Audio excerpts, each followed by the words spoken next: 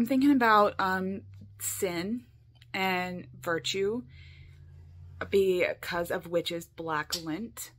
And I was taking some notes, and it was just, I mean, it's always pretty profound to look this stuff up.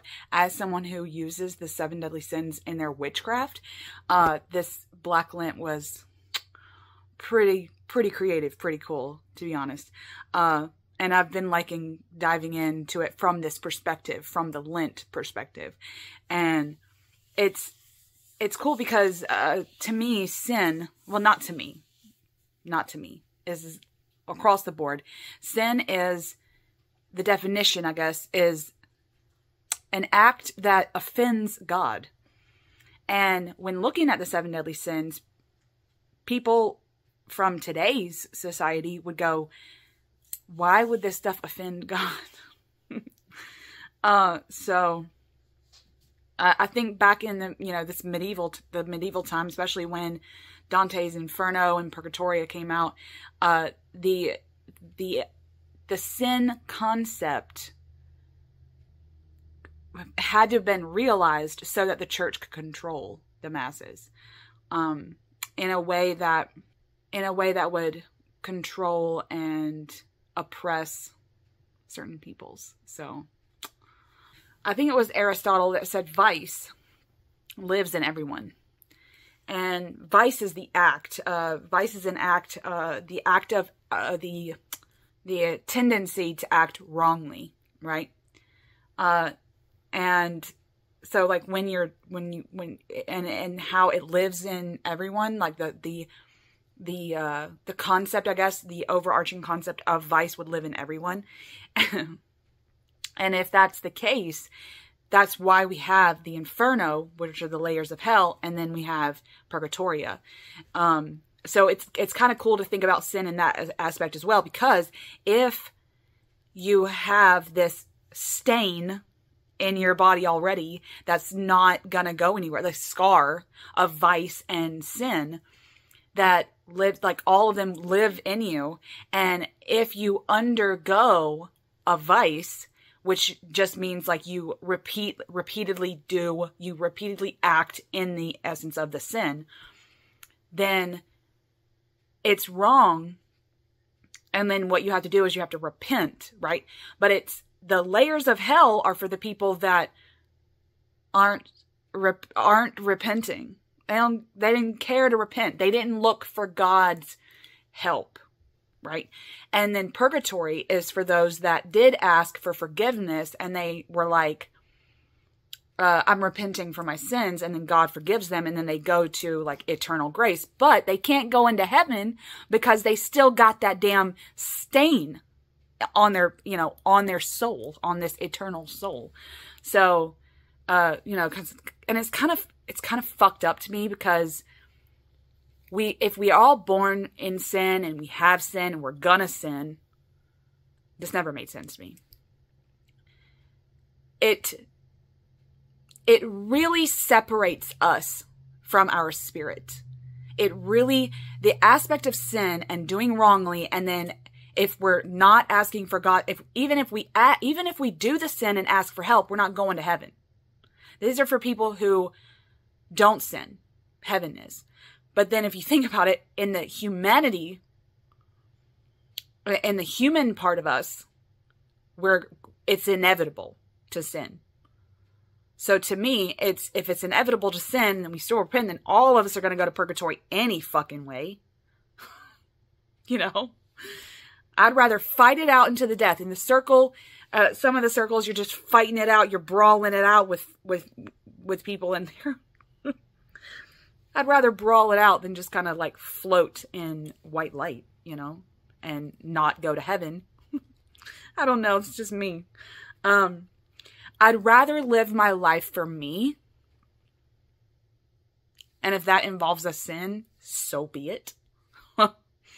But it's just this medieval concept of having this stain, this sin stain on your body that is there. And then if you act on it through vice, through a repetitive nature, and you don't ask God for help, then when you die, of course, you're going to go to one of those realms, one of the lower realms.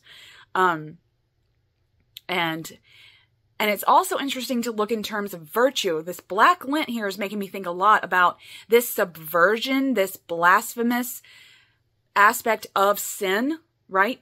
Isn't to turn the sins around to look at their virtues, because all of them have a corresponding virtue. The prospect of virtue is the sin's remedy. They're not subversions or inversions of themselves. So say something has a virtue, right? Like chastity and lust, right? Chastity is the way in which you fix the sin stain of lust in your body. It's not always the opposite of the sin either.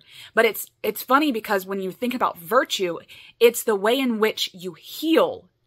And it's the way in which you stop repeating the vice, stop enacting the sin, is by living a virtuous, is by turning that around. So if you got a problem with a certain sin, you turn that around to its virtue and live that and repeat that.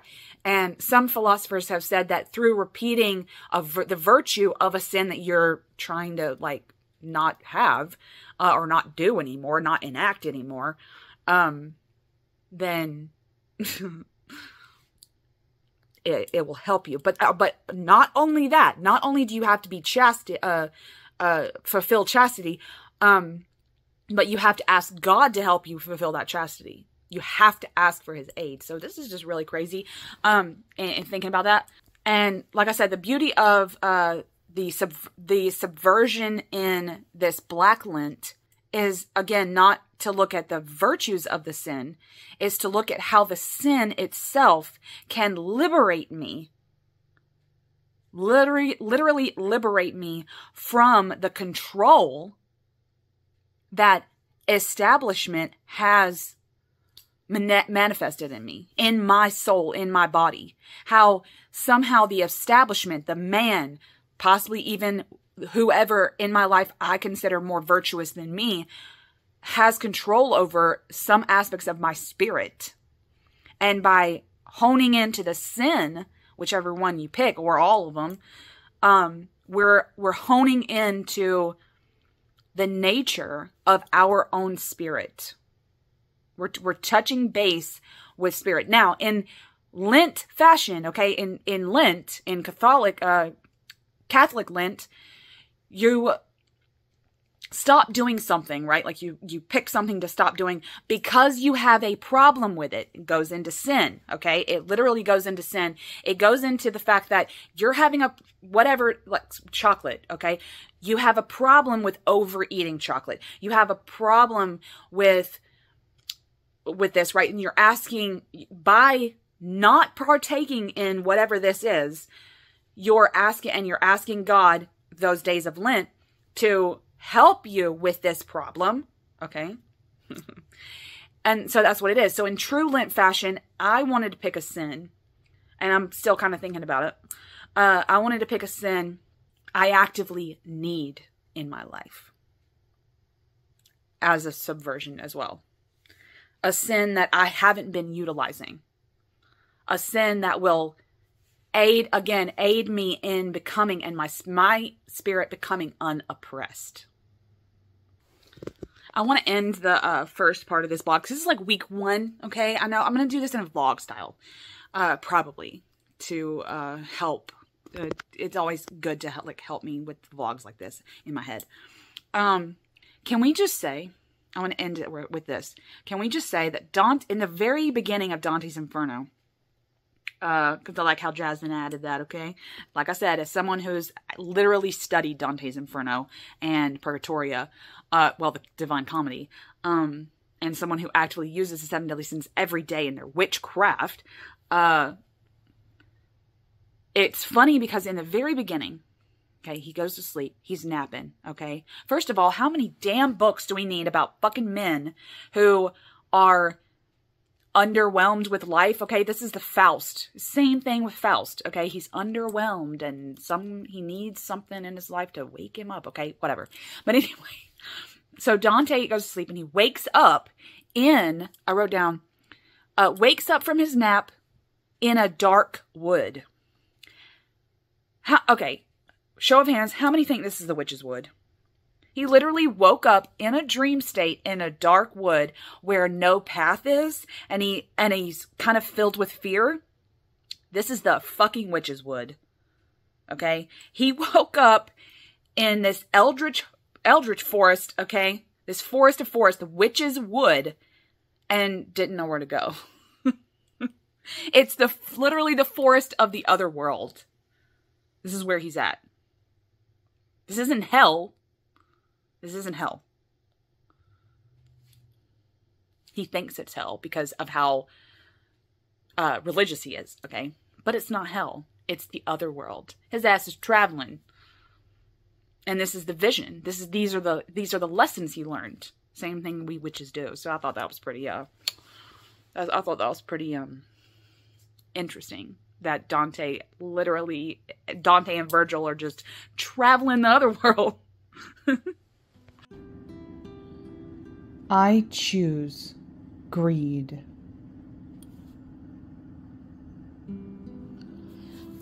Now, greed as a sin is for those that may manipulate others for money or hold money above what is appropriate.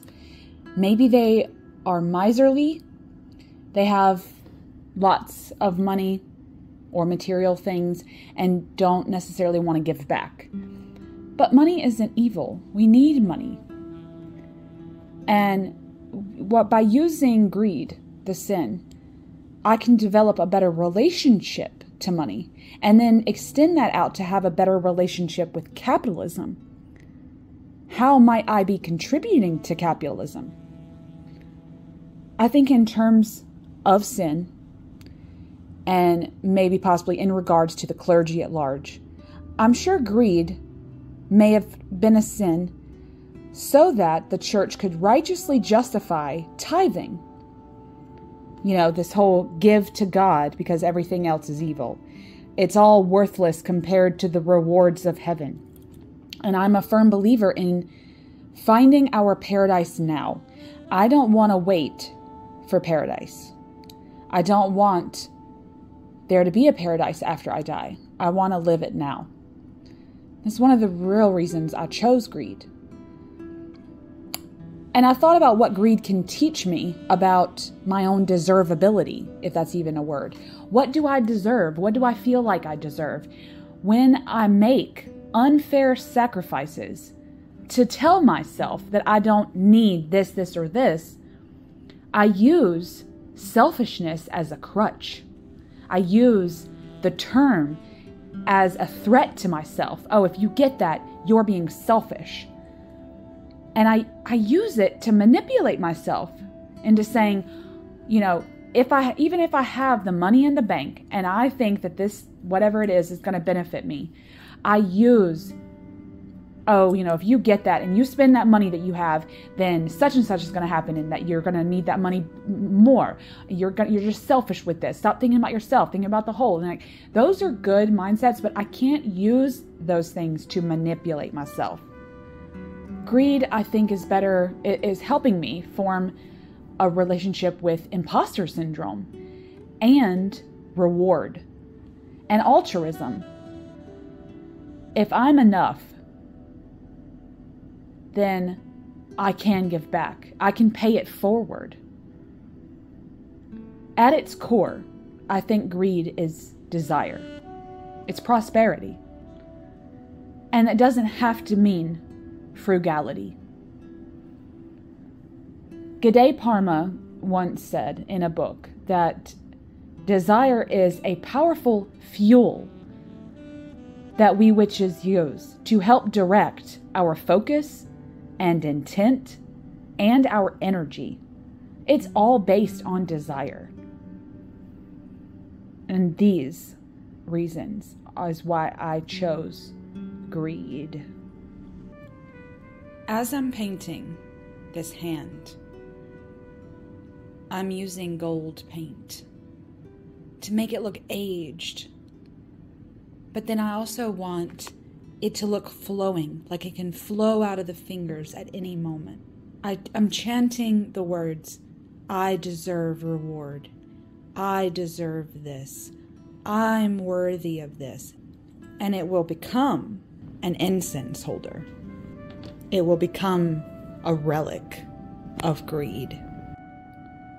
I'm using the poem for week 2. When I wrote it, I realized that I want this to be my incantation. I'm going to use it in the ritual. I chose a baptism for my ritual.